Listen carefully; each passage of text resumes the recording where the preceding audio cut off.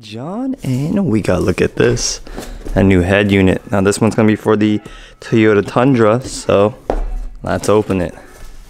So I got this from Amazon. It took about 2 days to ship, which is great. It's coming from the Amazon warehouses in here, and I think it's California. Boom. These are all your harnesses you're gonna be able to use, like the microphone, subwoofer inputs, as well as other just kind of like miscellaneous settings, GPS and Wi-Fi antenna. It's all right there. Boom, let's see what. Now the packaging on these are really snug.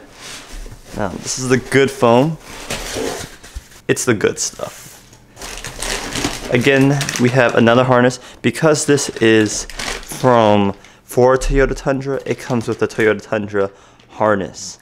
And check this out, you guys can see. Let's get a little peek inside of it. This goes to the back end of your head unit, and this goes to your power and rear speakers and your front speakers. Contains all that, as well as radio antenna signals. Now it also has this, which is the steering wheel controls, which the Tundra has, and I'm just glad that you'll be able to use all that. Oh, it's just some good stuff. Now the screen is also wrapped. Check that out. And more foam. It's protecting the inner housing. So we have the head unit right here, and just look at that. So it's more like it still has the plastic wrap, which I'm gonna keep. So when I'm doing the install, it kind of protects that screen, because you know when you're installing, you're kind of fumbling a little bit. Now what's great about this unit is it's very dense. I prefer having the single DIN layout over the double DIN because it makes easier to wire manage, and it's just less space in the back of the head unit. So just having a single DIN, it's perfectly fine. I actually prefer it. Now some people think the double DIN has better cooling. Now I talked to the manufacturer about this, and they said it doesn't make much of a difference, single or double DIN. If you have a double DIN universal, then go for the double DIN universal because it'll fit better.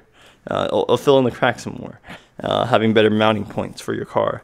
But if this is already having all the mounting points, you know, why bother? And yeah, man, I gotta put this down because it's starting to get heavy. But let me show you the clips real quick. Okay, we have OEM clips for the top.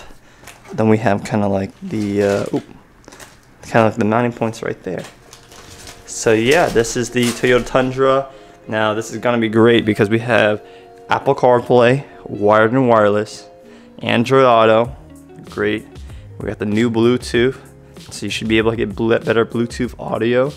We have the PX6, which is even better. PX6, that thing's great. More storage, more memory. I think it's a 4 gigs of RAM. Now the original car, I did have an Android head unit, but it was that older style, and now he wants a bigger screen. So yeah, we're gonna upgrade it real quick. Stay tuned for that, and we'll do a video of the install.